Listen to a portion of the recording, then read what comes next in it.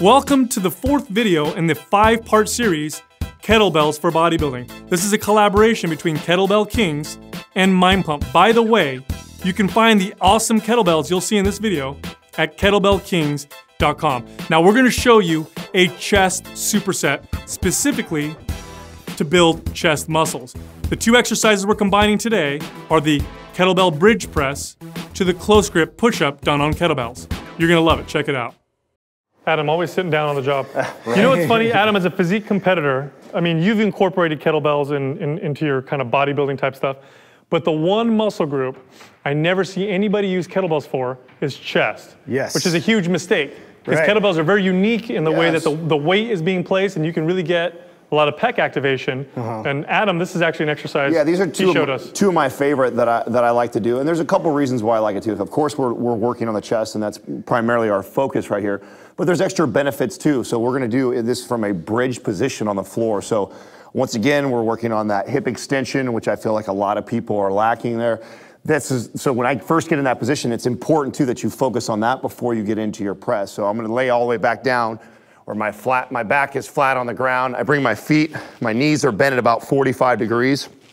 And then I'm gonna take my hips and I'm gonna bring the hips all the way up. So my glutes are activated, I'm squeezed. So I have a nice neutral spine. And this changes the angle of the press, because now you're pressing. Yes, it allows me to get a lot deeper into my chest press now. So I actually have you're nice and retracted that way too with your shoulder blades. Absolutely, so it pulls my shoulder blades back. Now when I come up and press, just like if I was doing a chest press, I come in, I'm keeping the elbows a little bit tighter than what I normally would, like in a flared out traditional bodybuilder press.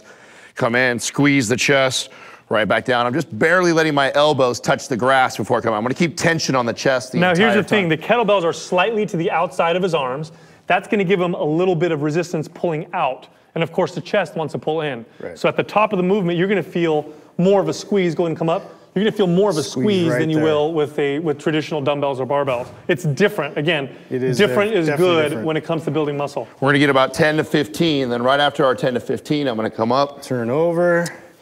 I'm gonna get our kettlebells in close and tight, and we're gonna get a close grip press right here. So when I do this, what you wanna do is you want the elbows tucked in tight by your side. You're gonna keep them from flaring out. We're really working on range of motion with this exercise in particular, just because of what it allows as far as travel goes. It's gonna give you a much deeper range of motion than traditional push-up. This is it's gonna target a lot of the chest and a lot of the triceps. So we're gonna get triceps involved here because how deep we're going and keeping the elbows in tight. Contraction, and good chest. So I wanna come in.